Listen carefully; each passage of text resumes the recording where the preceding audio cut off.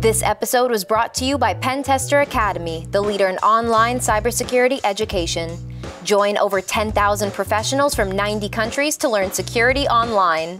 This video series on the latest WPA2 key installation vulnerabilities is in association with Mojo Networks, a leader in cloud-managed Wi-Fi. Hello everyone, this is Vivek back again, and I have Hemant from Mojo Networks. And in this video, we are actually going to discuss the countermeasures of all of these WPA2 key reinstallation vulnerabilities. So in the last couple of videos, we've seen a bunch of them. We've seen the first three, which were part of the four-way handshake. Then we saw three more where the group handshake was actually used to the attacker's advantage. And then finally, where handovers were found to be vulnerable in some cases as well, right? So we've seen all of these vulnerabilities. Now let's understand how individuals and organizations can protect themselves. So the first six, if you actually look at the root cause fix, we will have to fix client-side software. And all of us really know how tough and literally impossibly tough that is, right? Clients are extremely heterogeneous. You have your laptops in which you have multiple operating systems, Windows, Mac OS, Linux, whatnot. On the mobile side, you have Android, you have iOS, and of course with IoT devices and sensors, there are so many combinations. And this is really where people are using a combination of open source client-side softwares like WPA Supplicant, as well as sometimes even proprietary implementations. So the right fix for the first six vulnerabilities is to go ahead and fix and update client-side software. Now, this may or may not always be possible for all the reasons we've discussed so far. So there is mitigation possible in the interim period while you're doing client fixes on the AP side. So by updating the AP software, as we discussed with Hemant in the last couple of videos, there can be fixes which can be put in. Of course, all of this again is going to take time, right? Manufacturers rolling out their fixes. So if you are lucky and you have some kind of a zero-day protection using wireless intrusion detection and prevention systems, then they could go ahead and detect things like AP MAC spoofing and a lot of other things these attacks rely on in order to go ahead and detect those attacks in the wild. Now, the seventh one over here, which deals with handovers, for that, of course, exclusively, you'll probably have to go ahead and fix AP software, right? Mm-hmm. So Hemant, anything you'd like to add? No, I think great summary. So like you said, wherever the root cause, you have to fix that first. But if that's becoming practically unviable, then look for some mitigation. And then even the mitigation can be difficult. Right. Then see if you at least have something like a zero-day protection in place, if you have deployed it already, right? Some kind of intrusion prevention. So I think logically that's correct, and that's very informative. But we could possibly go into some of the details of what exactly the fix and mitigations That'll be fantastic. That would be interesting. So like you said, the first six are on the client side, and then one on the AP side, right? I would like to classify this one on the client side into two batches. Look at first three, they are all in EPOL four-way handshake. Mm-hmm. And then there are remaining three which are in the group handshake. Right. So clearly, the root cause fix and mitigation differ between them. So we can start with the first three from the client side, right? And this is kind of the message diagram I borrowed from our other video where we went into detail of this vulnerability. So very quickly, what this is about is blocking this message 4 and 4 of four-way handshake in the middle, right? And then which causes some encrypted packets to be released from clients. It also causes some broadcast packets to be sent from the AP. Mm-hmm. And then you kind of replay these 3 by 3. Right, and then what happened was with this replay, client would reinstall these keys here, and that created all kinds of problems.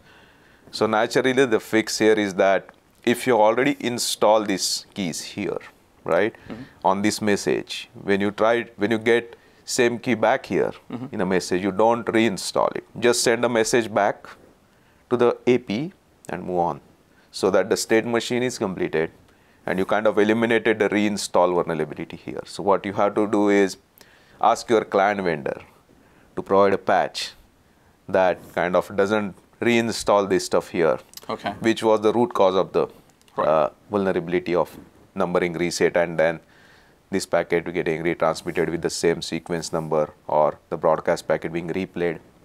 So those all bad things that were happening here will not happen then. So this is the root cause fix.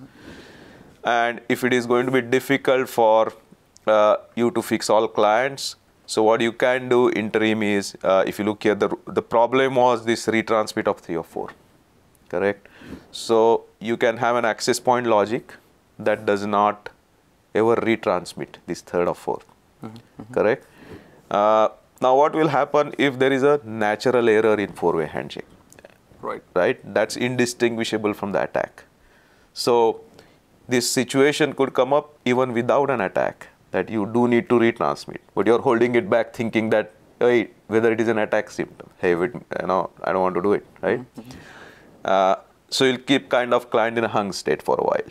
And to avoid that, what would be better to do is, I think immediately after that, you disconnect the client by sending deauthentication. That way, you're at least resetting the state at the client to something that is more logical rather than keeping it hung if there were not an attack and so the natural occurrence of a retransmit.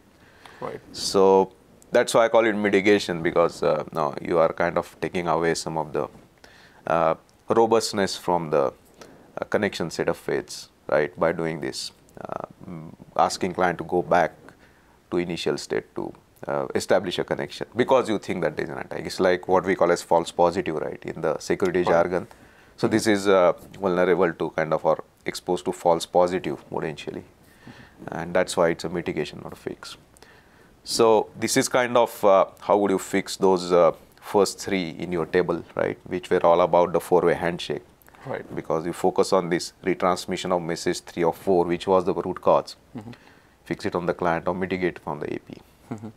And then if you look at the other 3 in your table, still client side, but they were on the group handshake, right? So we discussed how exactly that works in our earlier video.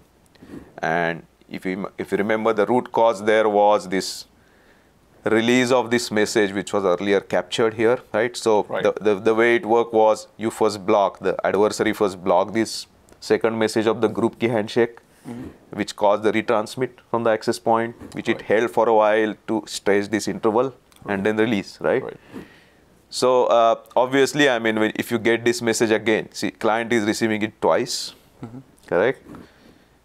There is no need to reinstall these keys here, right? Do not reinstall. Actually, the PTK is not really relevant here, but do not reinstall GTK, IGTK, because this is just group key handshake. So that was kind of the fix on the client side that you would ask for, because now it's clean. There is no packet number reuse. There is no replay happening. Again, like you said it very well. I mean, patching clients is such a task sometimes, especially people could be, traveling and diversity and small sensors. Then what you do is a mitigation on AP side. So what you're going to ensure is this thing that could potentially trigger a vulnerability on client side never happens. You don't let it happen from the AP side. So kind of that goes back up because the retransmit actual happened back up there, right? So because the 1 of 2 went and then 2 of 2 was blocked. So AP said, hey, I'm not going to retransmit this because who knows, this could be an attack. And like we explained in just previous section, you don't want to leave client in a hung state. If it is a real problem, let's say real error on this message or something like that. Right. So then you send the disconnect immediately so that it goes back to some logical state and starts establishing. I mean, think here, disconnect means you're disconnecting an established connection, not just at the initiation time, because these handshakes are happening in the middle of the connection. So you are asking client to disconnect completely and go back to like connection stage, and that's why it's not without some connectivity problems in some natural cases because of the false positive issue. And that's why it's not a fix, it's a mitigation. And the third column you showed is, if you looked at all these 6, they did require AP max spoofing in the middle. Right. Correct? Right. So do we have like a window from the time of this discovery, or even before this discovery happened, these could have been exploited, right? Without your knowledge. Right. So from that point, I mean, going back in time from discovery till you get all this patching and mitigation done, do you have any protection, or did you have any protection? So that all depends on if you have deployed any kind of intrusion prevention in your Wi-Fi, right? So if you had an intrusion prevention deployed, and one of the key kind of capabilities of WIPs, as they call it, is detection of AP MAC spoofing, right, and then blocking that AP MAC spoofing. So not only detect, but what happens in this case is, if it detects this called sensors, right? They monitor your environment for all kinds of attacks, and if they see this another AP popping up, and then it's claiming the same MAC address as yours, right? Then they call it out and they block that access point. So they won't let your clients connect to that access point. And that's usually done by doing, analysis of the packets coming out of those APs. See, they are coming from the same source. So in a way, they are indistinguishable.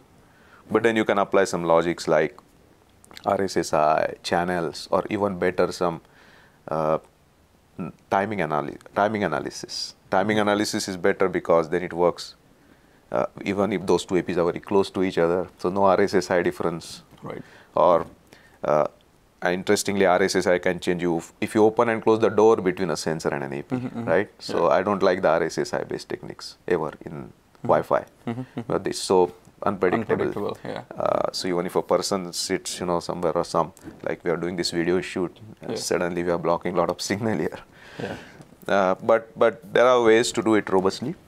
So this is what I call zero-day protection, and that's available for all those 6. So I think that's kind of a good overview of all the remediation that you would do for the 6 client-side vulnerabilities. So fantastic. I mean, so these 6 basically, we've already seen. What about the one with the access point, the FT handover kind of mechanism vulnerability? That's on the access point side. So clearly the fix has to be access point side fix. Right. And that you have to fix an access point. And again, once you understand how the vulnerability works, which we kind of discussed in one of the earlier videos, it will kind of come apparent to you as to what the fix should be. And if you remember, after all this, where adversary kind of replayed this reassociation request, right? And I said that it can be replayed any time during the connection. So what access point was doing was reinstalling this pairwise temporal key here. And that was causing all kinds of problems. And because of that, you could kind of have 2 packets with the same sequence number going this way, or you could re-inject packets going that way. Okay. Right. So what you do on the access point side is never reinstall this PDK if you get a reassociation request where you already installed PDK. Okay. And then that way your counters won't reset, and the principle of AES CTR of non-reuse of packet number is solid, and then all the bad things that happen after that don't happen, right? And then you just send this response silently because to bring the client to the natural state. Okay. I have seen some variants here of access point implementations where, for example, your CPU logic could be operating a little bit independently of your chip logic. So this may not be always possible. Right. If you are in a situation where this is not possible to ensure, then what I would recommend is you just disconnect the client after this. Okay. So if you get another one here, just disconnect. So that way there is no fast handover, but at least there is no security hole. Right. Right. So I would think that there will be both kind of mitigation patches that would be out there depending on different access point hardwares and their platform capabilities. But both of them can at least fix the security issue here completely. Okay. So I think that's what you need to do, patch your access points. Okay. Fantastic. I mean, looks like, a lot of patches are probably going to be rolled out silently, or, vendors might be explicit about it. Yeah. But I definitely think this is something which is going to take a lot of time to kind of fix pretty much in every APN client. Maybe I don't know, never for some, like IoT devices and other smaller sensors. Yeah. I think at least on the enterprise side, there will be, the timeline of fix will be much quicker, as you said, but on the retail side, consumer side, may never get fixed actually, some of this. Right. So we'll see how it pans out. Yeah. Okay, fantastic. Well, thanks a lot, Hemant, for sharing all of this knowledge with us, and thanks to Mojo Networks for kind of partnering with us and helping us explain and understand these vulnerabilities. So once again, thank you. Yeah, thanks for having me. It was a great discussion. Thank you. This episode was brought to you by Pen Tester Academy, the leader in online cybersecurity education. Join over 10,000 professionals from 90 countries to learn security online.